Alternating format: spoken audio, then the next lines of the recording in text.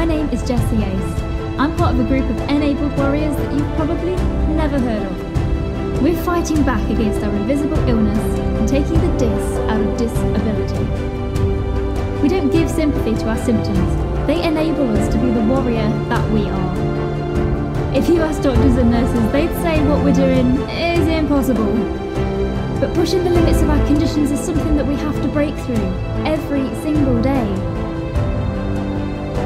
See, we push the limits. We are mentally strong, and we can do anything. The question is, how far can we push those limits? This podcast will give you the answers. I'm Jessie Ace, and this is the Disabled to Enabled podcast. Hey Enabled Warriors, and this is Jessie Ace, and today we have an amazing guest on our show called Nora. Say hi, Nora. Hi! Hey! Nora is a writer, runner, and lover of Netflix, aren't we all? She lives in Elizabethtown with her husband and 2 children. She's diagnosed with diagnosed with MS at the age of 35. And this is the incredible thing. After her diagnosis, Nora changed her diet, lost 180 pounds. Oh my goodness. And she became a runner, which is just fabulous. And if you're listening in England, 180 pounds is not finance, that is actual weight. Just to avoid confusion. So since she became a runner, she has completed 2 half marathons, 1 full marathon, and is planning 2 half marathons for 2019. That is phenomenal. I'm so excited to talk about this. Nora plans to spend the rest of her years on earth spreading joy and laughter and telling others about the amazing grace of Jesus. Fabulous. How are you, Nora? Are you okay? I'm doing great. Now, awesome. I've got to say, I think Nora is the most dedicated person on my podcast so far, because it's currently like 5 a.m. where you are. Is that right? Yeah. Yeah. Yeah. 5 a.m. We're getting ready to go out on a run after this. Yeah. And you're going for a run after this. This is phenomenal. I love it. Oh my goodness. So we're going to find out a lot more about Nora today and a lot more about running and what she does. So she also runs a website called Not Today MS, which I think is like a fabulous message as well. It's like Not Today MS. Amazing. So can you tell us more about like who you are and what you do kind of day to day? Oh, sure. So I'm a mom of 2. I have 2 kiddos. They're not kiddos anymore. One is in college and the other is getting ready to go into high school, but they're still my kiddos. Mom of 2. I have a husband, and we've had a sweet little life here in Kentucky in the United States. Just love it here. And I'm a secretary day by day. So I love, if you study Enneagram's big nerdy thing that we're doing right now, personality test. I'm a 2, which is the helper. And that's what I love to do. I love to jump in and help people and make things happen. And so that's kind of me day to day. And running is like a new thing. That's in the last 3.5 years of my life. That's something new that I picked up. Yeah. Yeah. Oh, that's phenomenal. So you have a day-to-day job as well, and you go running. Yes. Like, you are just Wonder Woman. You're amazing. You're amazing. So we've kind of explained a little bit that you were diagnosed with MS at the age of 35. So can you tell us like your story? Like, how did you happen? How did it happen? How did you get diagnosed? So I say that I'm very fortunate. I'm very lucky. But in the world of MS, I think everybody understands that a lot of people go years and years and years without a diagnosis. Oh yeah, totally. I had 2 major events. Instead of a lot of my friends too had subtle symptoms over a long period of time, I had 2 major exacerbations that were very eye-opening. The first one was by far the worst. It was much like a stroke. Right. I woke up that morning, room spinning, severe vertigo, double vision, and numbness on the right side of my body, much like a stroke. Yeah. Very sudden, very violent. And we have emergency rooms at our hospital, and that's where I went. And they did a CT that morning and didn't show up anything, but we know that with MS, it's not going to show anything. That didn't show anything. And they were like, well, you might have some other infections or something. Here's some antibiotics and go home and you should get better. And I did not. It was about a month of some serious just issues until I felt more like myself And even then, I didn't feel right for a long time. And about 18 months later, I had my second exacerbation. And that time, it wasn't nearly as bad. I really thought that I was just off balance and I had an ear infection. I really did. I thought I had an inner ear infection. Went to the doctor, and I had a little bit of double vision that time. And I happened to mention it, not thinking that that was a serious symptom at all. Okay. And thankfully, they jumped right on that. And the ER doctor went back and looked at my file and said, I don't like, these two situations combined. So we're going to do an MRI, and got a neurologist involved. And I was diagnosed within 48 hours. So my story is not typical, and I feel very blessed. It was horrible. It was a horrible experience. I can imagine. I was a horrible patient. I was one of those. I was like, please just let me go home. And the doctor's like, if I keep you here, I can run these tests quickly and you can get a diagnosis quickly. Yeah. And so that's what we did. Yeah. That's crazy. So your symptoms were actually quite similar to mine, because you had numbness down the right side. I had numbness down the left side. But it came completely out of nowhere. And I was like a perfectly healthy, normal person. I was never ill, like never, ever ill. And then all of a sudden it was the last day of university, and I felt really weird that day. And it was like those 3 years that I'd spent working up towards this degree was suddenly just like, oh, well, I now can't hold a pencil or whatever. So I was like, what does this mean? This is crazy. Yeah. So that was a high stress. That was probably a really high stress day for you. Oh, and both of my events, I mean, I can remember there were very stressful things that happened like right before that happened. And they say that has something to do with it. But yeah, I would say that would be a high stress day for you too. Yeah. It's amazing, isn't it? It really is. Gosh. So day to day, you're like, what is your MS like? What kind of symptoms do you show?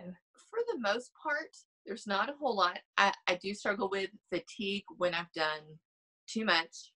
I have to, I just have to be very aware of what I'm saying yes to and what I'm asking of my body to do, where I didn't have to do that before. I mean, I didn't have the same energy level. That's been the kind of interesting thing about my story too, is living 350 pounds for much of my adult life up until the point that I was diagnosed. My energy level stunk compared to now, but I just have to be careful and not take on too much, do too much, expect too much out of myself. Thursdays are a day that we have a lot going on. I have a full day of work, and then I've got my daughter has dance right after school, or right after I get home from work, so I have to hurry up and make her dinner, and then we have that, and then we have stuff at church going on, and so I'm not home where I can relax until 8:30 at night.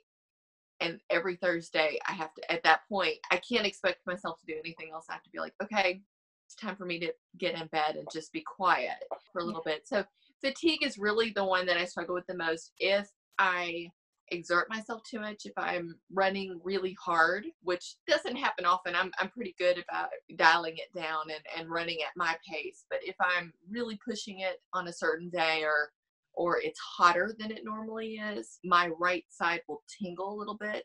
Okay. I've gotten to a point where I'm okay with that. My neurologist says it's called a pseudo flare, and when you're pushing your body, it can happen. And she's like, you can do one of two things. You can either slow down, walk, or if you keep pushing, it will get better. And so usually I'll dial it down a little bit. I'll do a slow jog or something, and it'll get better.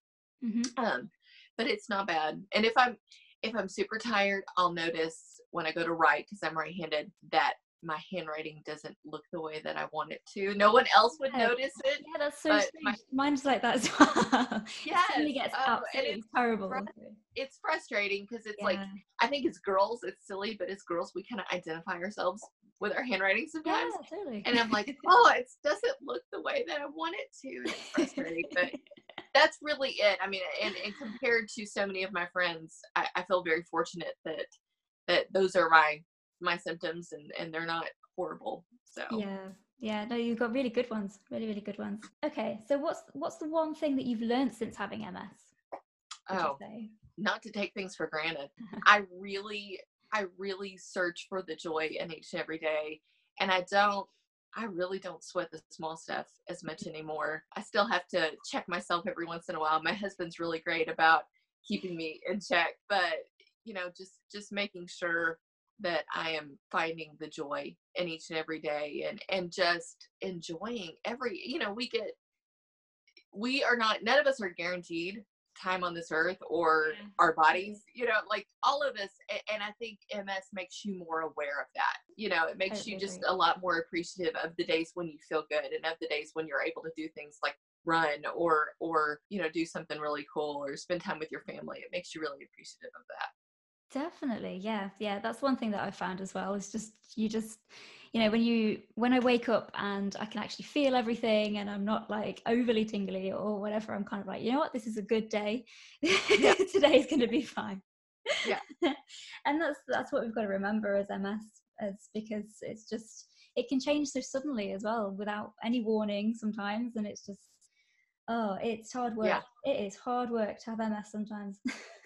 Yeah, for sure.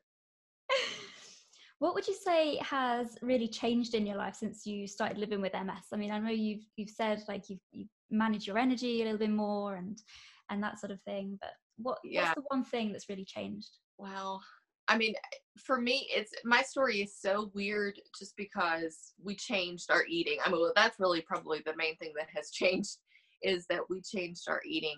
We had the total American diet before all of this, is, breading on everything, and, McDonald's and all of that kind of stuff, highly processed foods all the time. And that was the one thing in my research right after I got diagnosed. I mean, because I think we all hit the internet in this age of internet. We hit the internet, we start doing research, and the first thing that I really saw was, okay, so this is a chronic inflammation of your immune system.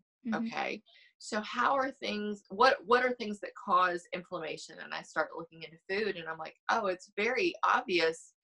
Everything I'm eating causes inflammation, and all of the foods that are anti-inflammatory, I'm not eating at all. I'm never touching. And I thought I was on some kind of groundbreaking research, and then I discovered that there's a million books already about this, and I'm kind of late to the game. So anyway, I jumped on all of that, and we started really focusing on cutting out sugar, dairy, wheat, those kind of things from our diet, and really focusing on putting in things that were high antioxidant, high anti-inflammatory, and instantly the weight started to melt off I had been on a diet. I was telling somebody this the other day. I had been on a diet, I swear, my entire life. I was a chubby kid, and I was obese by the time I was, 16. And so I was constantly thinking about my weight, on a diet, trying different diets. Things didn't work. I'd have mild success. This was the first time I just changed my diet for my health. And I didn't count a calorie. I didn't count a carb. I didn't count anything. I just ate healthy food, and weight melted off my body. I lost 50 pounds in the first month, which is incredible. Not trying, not doing any exercise at all. I didn't do anything exercise wise for the first year, and over 100 pounds had melted off my body at that point. Wow. And that's sort of when I picked up running. But anyway, that's been the main thing that has changed, is my eating and focusing on those kind of things. And as a result, losing this weight and being at a healthy weight for the first time my entire life, that's been the main thing. So I have MS, and that's a struggle, but yet there's so many blessings that have come from it that I feel disqualified sometimes to speak about MS, because I'm like, my life is so much better because of MS. And I think that we all have that potential. I think we all have that potential to use this diagnosis as a way to, as a catalyst into pushing us into a better life, a more, richer life. Yeah. Yeah.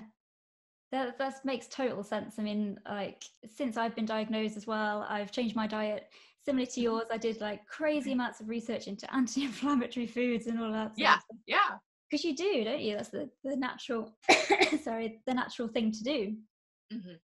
And I think I got to a point where my neurologist was actually asking me how I knew I still had MS, because my symptoms had got that much better. That he actually thought, oh, you've like cured yourself or something. It's like, I'm like, no, I still have them. I swear I still have them. Right. But yeah, I mean, food and diet in general is just such a helpful thing when you have a chronic illness anyway. So doing research into that is never a bad thing, I don't think. Right. As long as you don't like overdo it. That's the only right, thing. exactly. Kind of sacrificing your life because you have to eat certain things. Exactly. Yes, there's a balance. There's a balance there for sure. Totally. Yeah. Totally. So can you share with us your top tip to feeling empowered?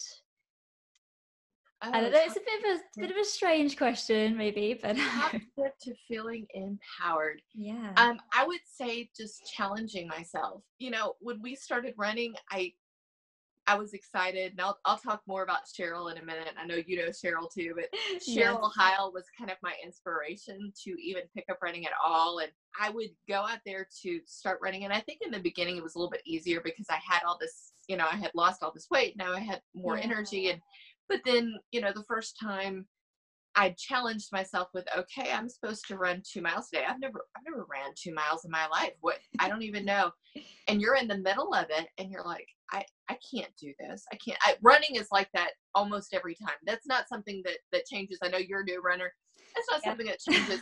Even after you run a marathon, you're like, you go up for that first mile and you're like, I can't do this today. Today is not going to happen. We're doing this again. but it's that challenge of, no, I'm going to keep putting one foot in front of the other. I'm not passed out. I'm not having, you know, an exacerbation. I'm not having like major symptoms. I'm not, you know, you don't push yourself beyond those, you know, limits where you're going to get sick, but you're like, no, just, I'm going to keep going. I'm going to keep moving. And you accomplish something that makes me feel so amazing. And I think that's why we continue to race. I mean, we're never going to win a race. We're slow runners, but we race. Never say never. Come on. We race because, you know, it's that feeling of accomplishment, and running is a sport that there's no one ever, you know, there's a ton of losers and no one ever boos them. You know what I mean? Like no one, you know, there's only they're the only winners. They're like crazy awesome. You know, there's so many people cheering you on, and everybody is so, you know, if a runner falls down, you've got all these people helping them back up and helping them to finish. Or when we were running the marathon at the end, marathons are a different animal because it's so quiet. The second half of it, you've lost all your half marathoners. They're all finished and celebrating somewhere. And you're running and it feels so quiet because there's not a whole lot of marathoners out there. And we were at mile 2023 and I was struggling. I mean, we're going along, but I mean, I was like, how do I quit? Where do I sign up? Like, is there a bus to come get me? I'm so done. And there were some of the other people that were with us, you know, they could pick up on, I'm struggling. They're like, you got this, girl. Just keep going. You got this. And then we got like energized and we got going and we passed one of those runners. He's like, see, I told you, you got it. You know, you keep going. And then we could encourage other runners. And I just love that. It's such an empowering sport. And it doesn't have to be running. I think anything that we do that challenges us, and that might be, you know, I'm going to walk to the mailbox today and I'm going to walk back. You know, that's okay. Do what you can. That's what Cheryl says. Do what you can and don't give up. And I think that's an awesome motto to have. It really is, yeah. I mean, so as I was saying to you before the call, like I've started running about 3-4 weeks ago now. And it's been going great. And I was never a runner to start off with, like before MS or anything. I'm not sporty. I'm an illustrator primarily. So I just sit at a computer all day, like drawing pictures. Like, you know, I wasn't an active person at all. So everybody has been saying to me, because I've been documenting this journey that I'm going on Facebook Live. And the reason that I've been doing that is mainly so that it's accountable, because people then come up to me, friends and family come up to me and say, oh, how's your running going? And I'm like, I feel like I have to go then. It's like there isn't a choice but to do it. It's so crazy. Oh. So what made you start running as opposed to like, I don't know, gymnastics or archery or something? You know, it's one of those things. When I was in school here in the States, in physical education, PE, we had to run the mile every year growing up. And running the mile for me meant I would run for a few feet and then walk the majority of the rest of it. If I finished in 20 minutes, I was like, okay, I did what I could. And I remember watching the girls who were athletic, the ones that were sporty and played different sports, and they ran and it looked so easy. And I always thought, that would be so cool. I wish I was like that. Not ever thinking that was in the realm of possibility for me, ever. And so when I lost weight and I heard about Cheryl's story, I'm like, I need to start exercising. I knew at that point, okay, I'm not going to injure myself. I've lost some weight, so I feel better about getting out there and doing something high impact. Yeah. And I thought, I'm just going to try running. And I had seen, videos of half marathons and that kind of stuff. So as I'm picking up running and running a little bit, I said to my husband, why don't we like train? Would that be weird to train for a half marathon? Is that like a cool thing? And that at that point I was losing, we were on path for me to get to my goal weight. And I was like, wouldn't that be like the exclamation point of all of this is not today MS? I mean, we had started saying that from the beginning. That was like something that he and I say to each other. I'm like, wouldn't that be the greatest way to say not today MS is like to, I've lost all this weight. I've made myself as healthy as I could be. And then we run a half marathon. Like that's going to be like kicking him out of the face. I love it. Like, let's do it. I love that. That's so cool. Yeah. Oh, that's so amazing. And we keep mentioning Cheryl as well. I just wanted to say that Cheryl is going to come on the podcast as well in a few weeks' time. I'm so excited. So excited to hear her story. It's going to be awesome. So the one question that I did really want to ask you was that when you started running in like particular, when you started training for the first time, what was your kind of like, what did you do to recover? Because I found like the first couple of times I've been running, I've come back and I've just been absolutely wiped out. Like I just literally needed to lie down for a few hours. Yeah. Yeah. And that's getting better. But I mean, what's your kind of recovery technique? Well, stretching is super important. And we get home and we stretch pretty much immediately and immediately get in some calories. For me, we usually do first thing in the morning, and we usually do for the most part, depending on how long we're running, we do a fasted run, which means we don't eat anything. We just, take water with us and go. So we'll eat breakfast pretty much immediately, which is usually like eggs and maybe some fruit, and coffee. I'm a big coffee drinker. I love coffee. Oh, I love it. So we'll do that. And then I try to keep moving, which I know that sounds like, no, you should rest or what, but for me, if I sit, I get stiff. Yes. And so as long as I've got and I don't plan something crazy we usually run our big runs on Saturdays. Yeah. I don't plan stuff crazy for that day for the most part. It's usually like hanging out with my family or maybe doing some errands, doing some shopping or something, but just something so that I continue to move, because if I just stop, then I am so stiff and sore and it's no good. But it's just being mindful of the time. With the marathon training, that is very much like working 2 full-time jobs. Like you've got your job and then you've got the marathon. It's a whole job in and of itself. And I couldn't schedule a whole lot of other things because it was waking up at 4:30 in the morning on a weekday, going out running 6 miles and then having a full day of work and then maybe running my daughter to dance or whatever. And then, my goodness. And then I had to just, like be still. I couldn't have anything else. Friends would be like, you want to go out to dinner? No. Like, you no, come to my house. I'm going to bed. Come to my house and talk to me here, but I have got to lay down and be still for a little bit. But trying not to schedule too much. And yeah. Oh, that is a huge key. Just like the energy management thing is something that I'm battling with. I think everybody is battling with it, and it is a hard one because sometimes you kind of don't know when you're pushing through and when you're kind of pushing too much. So it's like, but that's exactly. the chance that you take, isn't it? It's just crazy. So tell us about a time when you really challenged MS and won.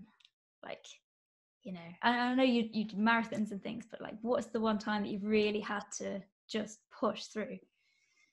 I think there have been, my husband is the only one that really sees the bad days. I think I'm one of those people that I'm trying to be more open and vulnerable and honest about how I feel. But for the most part, he's the one that sees the bad days. And there have been times where I am not feeling well at all. And when I really don't feel well, I'll feel like dizzy and off balance. And that makes me nauseated and really don't feel well, and maybe there's a lot of things going on and we've had plans with like family or whatever, and I am so lucky that I have such a great support system, because he knows that I want to do everything, and I don't want to rest, and I don't want to dial back. Yes. So Same he here. will do everything in his power to make sure that I am resting as much as possible and not doing too much. And then there was a day that I wanted so badly. We had plans with our family, and we were going up to another city. It's about 45 minutes away, to go spend time with them and have a big fun day. And I felt so miserable. And he just loved on me, prayed with me. And he's like, just, we'll do what we can. If you can't go, it's okay. We can't go, but let's just do what we can. That was one of those days where I remember saying, not today, MS, several times. So I was like, not today. I want to spend time with my family. Like, no, I want to get, spend time with my family. And so just working through it. It's not that you do more than you can, or you push yourself through stuff. You've got to rest. But for that particular day, it was like, no, I really want, to do this. And so I just took it little by little. I didn't put on as much makeup as I maybe would on a typical day, and we just did what we could, and I rested when I got there, and then I ended up feeling better. Then all of those symptoms went away. It's just weird. It's unpredictable. You don't know what what's going on. But that was one of those days where I remember saying, no, you don't get to tell me that I get to spend time with my family. I want to go hang out. Good on you. I love that. Yeah. I love that. That is a true warrior mentality, I think. Yeah, it's funny because you sound so much like me. It's just like I literally don't stop until I'm literally passed out on the floor, kind of thing. And then my husband's kind of like, think you should go and sleep now. Oh, I don't want to. I'm like, so I'm gonna go and go to sleep.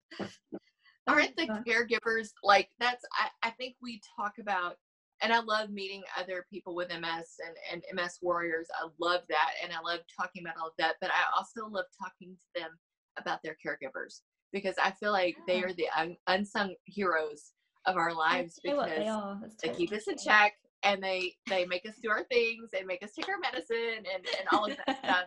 And I mean, I don't know where I'd be without mine, for sure. Oh no, I'm the same. We've come up with a system as well where he can kind of determine the level of tiredness that I have. Mm-hmm. So he's like, oh, what number are you today? I'm like, oh, I'm like a 7, I'm kind of tired, but I'm okay. I can do a bit more. And then he'll know to okay. Yeah. But if I say I'm like a 9.5 or something, he'll be like, right, okay, well, we won't do that today. That we're going to do. Right. We'll do that tomorrow. Right. And it's so nice. It's so nice to have that support. So grateful to him. So anyway, to my next question, what is your kind of inspiration to get out of bed each day? Well, I honestly, it's my faith. I feel like I was put here for a reason, and I feel like I was given MS for a reason. Yeah. And every time I get a chance to spread joy, or talk about Jesus, or talk about what God has done in my life, then that is like my greatest thing. And whether that's at work, where it doesn't come up as often, but it's, I just get to be a positive presence, and I get to love on my little circle of people and pray for them and help them with stuff. We're always, putting on an event or doing something, and I get to jump in and help, that gives me purpose. Just being a help and being involved in stuff and all of that. I love that. And I love, my kids are both super talented and awesome, and I love to brag on them. And so when they're doing stuff and all about stuff, I just love that. I love finding joy in those small moments, and I love finding joy in the big moments, and getting to have a platform to speak about MS, or speak about my health, or whatever, or Jesus. I love that. So that's really what gives me purpose and keeps me going. I think we all are faced, when we're diagnosed, we're faced with two possible outcomes, or two choices. We can either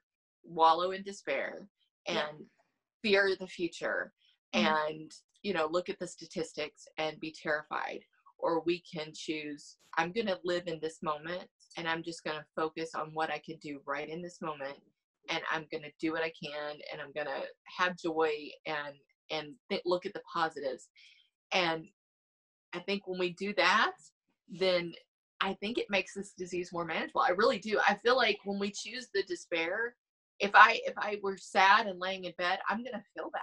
I'm really going to feel bad all day. I mean, it's, you know what I mean? I think it exacerbates the symptoms when you just choose the depression. And that's, if I can do anything to inspire anybody to not choose that and to choose the joy, then I've won. Then that's a victory for me, for sure. Oh, I totally agree with you. I really do. And I do a lot of work within, like, I love psychology. I love the way that the mind works. Yeah. And, you know, it's a really important thing to stay positive. And there'll be people out there that go, oh, well, you can't just cure anything with positivity and all that sort of stuff. But actually, it helps a considerable amount to just stay positive and to just be like, do you know what? No, I'm not going to accept this circumstance as a bad thing. I'm going to make it to a good thing. I'm going to change it into something. I'm going to inspire other people. So I think that is amazing. I think it's amazing what you're doing. Oh, thank you. Well done for that. Okay, so my next question is a little bit of it kind of, I don't know, like divides people, I guess. But how do you think invisible disability, now anybody listening to this podcast will know I hate the term disability because I am not lacking in ability. I am just creatively disabled, that's all. But how do you think invisible disability is viewed by the general public? And how do you think we can, like, as a community, change that perception? Okay. I think this is huge. Yeah, I remember my first exacerbation. That was by far the worst, and it was the longest recovery, months and months. And I remember I was trying to communicate with kind of our small group at church, like, about my handwriting. Like, I couldn't, my husband saw everything, and my closest friends saw me, and they knew, okay, something was really wrong. Like, this doesn't add up. This doesn't make sense. But I remember I'm just telling this group who hasn't seen me since the event happened, like, the one thing is my handwriting is off. Now, I was able to text and type this, and that's no problem. Like, using my thumbs was no problem, but they didn't see, my handwriting. I'm sleeping all the time. I'm having a hard time walking and all of those things. And I remember one of our friends, and he didn't mean anything by it. He's like, oh, handwriting's no big deal. And I'm like, you don't get it. Like, no. You don't get it. And we had like a get together, and I remember, like, just trying to, I'm sure to everyone I appeared like something was off, but nobody knew how hard it was for me to be there. I had to go up and down steps, and I had to really take my time and really think about it. Yeah. And that was a time too where I felt like all of my words, I had to think very hard to form a word in my mouth. To use my hand, I had to think really hard. I mean, I think we with MS start to really realize what those neurons and all the nerve cells do. So I remember thinking really hard about all of those things, and I'm like, they don't know how exhausting this is, because you would do that. I would write a list. I wrote a grocery list, and it took me 25 minutes, and I had like 10 items on there. And I was absolutely exhausted after. And so, like I said, the people closest to me knew, because I communicated, and I said, this is what's happening, and everybody else didn't. And there's something very isolating in that. And it makes you feel, if you focus on that, then you feel isolated, and you feel like, misunderstood. And I think that's been the key for me, is communicating that, is just being open and honest and educating people, and trying to come up with things that make them understand. I think Selma Blair, I don't know if you follow her at all. She's American. Yeah, love her, and I love that she's being so honest and vulnerable and open right now about what it's like to be in an active exacerbation. But she, in the beginning, she said, it's like my brain is giving directions to my left side with a broken GPS. And I'm like, yes, that is a great analogy. Like, trying to come up with those things to make them understand. Yeah. And I think the more we do, the more we're able to educate those people who don't understand how we live. Then that's going to make all of that better. It's a matter of communication and education, and trying not to get offended when people say things that one person said, and I love her dearly. She is a very good friend of mine, and she probably doesn't even remember saying this, but after I was diagnosed, she said, well, at least it's not cancer. And it's like, Mm. yes, I get that. I hate cancer. And I've had friends that have dealt with cancer, and cancer is horrible. But Yeah. this is a lifelong sentence. Mm. Like this is the rest of my life. Whereas sometimes cancer is, treatment and we're in and out of here in Curable. a year and you get Yeah. to move on with your life. This is lifelong. This is forever. And so, I mean, I think it's just educating people and helping them to understand, what it is that we go through. Oh, absolutely. Yeah. Because at the end of the day, like we look normal from the outside most of the time. Right.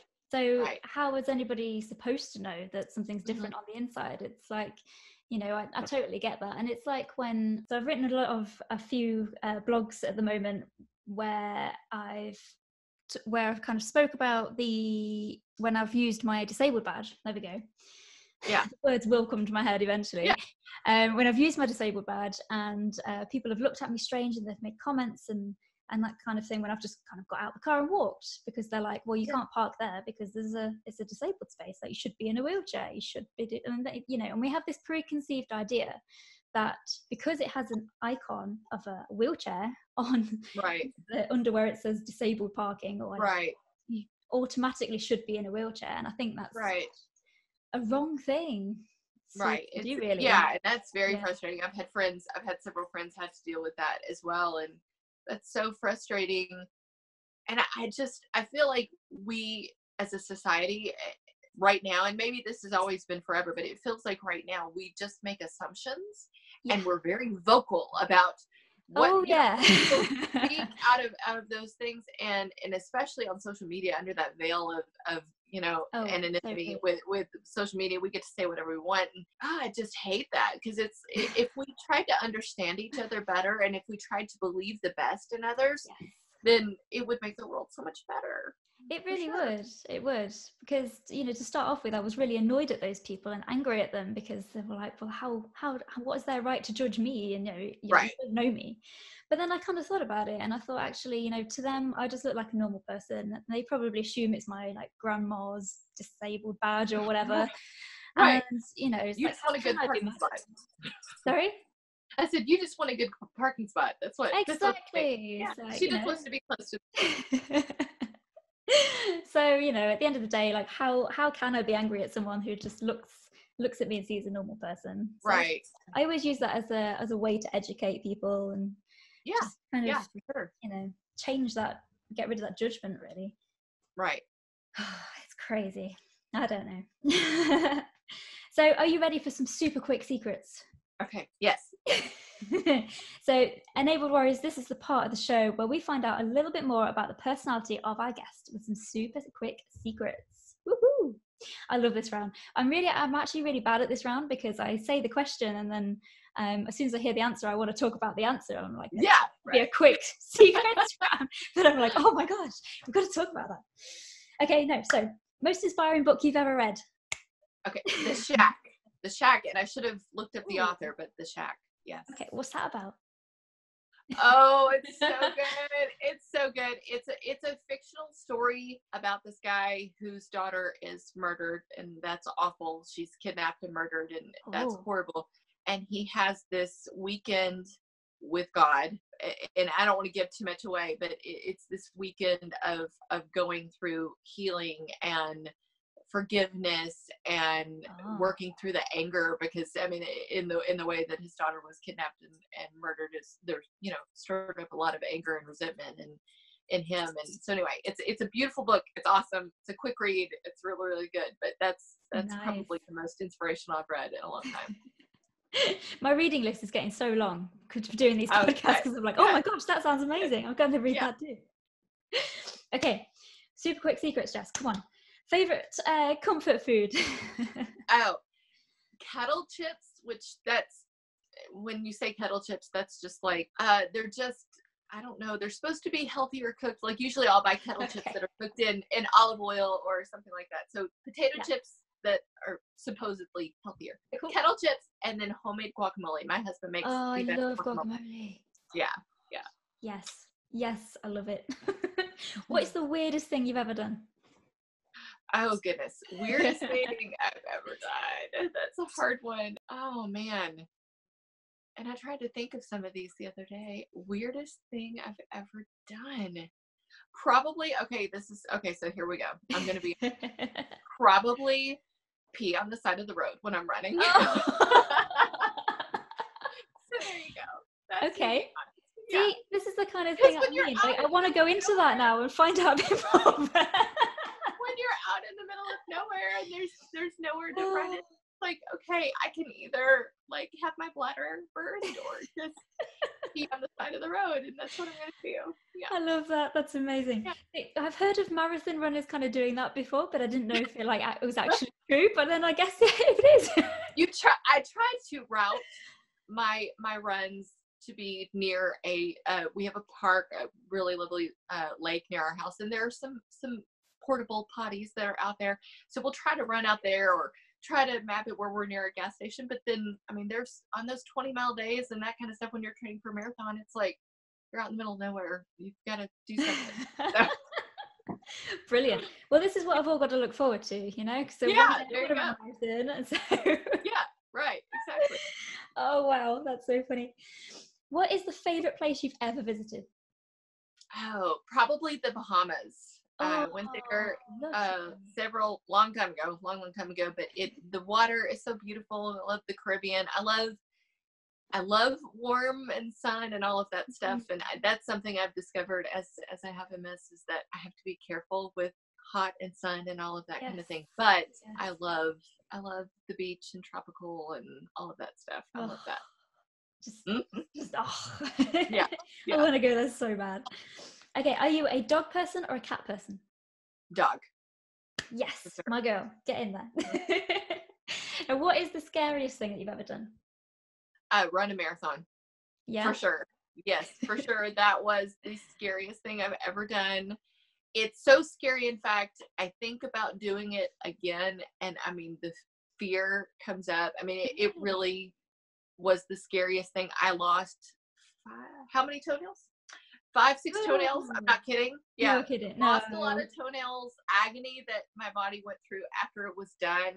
And I'm not going to gross you out with details, but there's a lot of things that happen to you when you ask your body to do that. And it would take a lot for me to do that again. It was terrifying. But I mean, there's like this weird thing with a runner, because you're like, I'd kind of like to do that marathon. That sounds fun. So yeah, in theory, I'm back in the stage. Good, but I'm back at the stage of thinking about it again. So I suppose half marathons are not nearly that bad. Half marathons are not nearly. Full marathon is just, it's scary. It's scary. Okay. Oh my gosh, I've got so much to look forward to. I suppose it's fun as well, like, when you have kids and everybody says like, oh, you're gonna have more, and you're kind of like, oh no, like that was exactly that's what Cheryl told me. That's exactly what Cheryl told me when we were done. She was like, I know this is how you feel right now, because she felt pretty miserable the day that we both ran the marathon together. She was texting me. We were both from our hotel rooms dying, and she's texting me, and she's like, I know you feel miserable now, but I promise you'll be talking about the next one on the drive home tomorrow. And we didn't quite start talking about it then, but in the last several months, I'm like, I think, I've got some in my head that I would like to do. And I'm like, I could start training then, and, mapping out my time, thinking about it. That's amazing. You'll do it. You'll do another one. So, favorite hobby? Oh, makeup. Makeup. I love makeup. I love collecting makeup. I love watching makeup videos. I'm a makeup junkie. I love makeup. That's my thing that I do kind of on the side for fun. That's my little creative outlet, and I love makeup. I love that. That's amazing. Yeah. So, what is a hobby that you've always wanted to try out, but you've not quite done it yet? Hiking. And we've done a little bit of that, super easy hiking trails, but I would love, like, that's something that I really think I'd like to pick up next is, seeing those people who do those crazy hikes and they get to see these awesome heights or these great waterfalls. I'm like, I would love to do that. I'd love to have like some awesome hiking shoes and the poles and like get all into hiking. So it may be happening sometime in the next, in the near future. So we'll see. You never know. Well, you have the endurance, you know, you have the stamina because you build it up after doing your marathons. Maybe, yeah. So, yeah. You know, maybe that's no, it's a different thing. It's using some different muscle sets. So it would be, I would be having to work on them a little bit, but yeah. But never say never. You can do it. Right. So where's the best place that warriors can find out about you and what you do? Okay. My website is Not Today MS. On Facebook, it's facebook.com/NotTodayMS. Instagram, I'm Not Today MS1. Okay. and also my email is nottodayms1@gmail.com. But my website really is the best place to go. I blog about once a week about what's going on in my life, what's happening. I had we blogged weekly our marathon training, so you can go back and read all of that. I love that. It's sort of like a journal of what we went through, and because there were lots of different ups and downs in that training, so there's all kinds of stuff on there. Amazing. I did have a quick read before before I came online, and it was just like amazing. I love everything that you talk about. It's just so relatable and just so like so empowering. So it's amazing. I try to be real, and I try to spread joy all at the same time. So totally, you definitely do that. Oh, thank you. Definitely. It's been an absolute honor to have you on the podcast today, Nora. You are thank amazing. You so much. Thanks so much for having me. Sorry? I said thanks so much for having me. Oh, you're welcome. Okay, so lastly, before we go, slightly odd question. What is the best thing about having MS? Probably that perspective, having that daily perspective of, you know, things could be so much worse. Yes. And totally I'm going to enjoy today, and whatever I can do today, I'm going to celebrate it. I'll always be thankful for MS for that. It's really changed my attitude and my mood in that way. That's focusing amazing. on the good. Yeah. That is awesome. So I hope you've learned a lot today, Enabled Warriors, and remember you can connect with Nora at NotTodayMS. That's all one word, NotTodayMS.com. So you can go and connect with Nora there. And thank you so much again for being on the podcast. It's been amazing. And hopefully we've inspired lots of people today. Thank you so much. Thank you. Bye. All right. If you want to fight back against your invisible illness and help take the dis out of disability, then join the tribe on Facebook, facebook.com/enabled warriors. If you love this podcast, click that subscribe button and never miss another episode. And remember, warriors, stay enabled.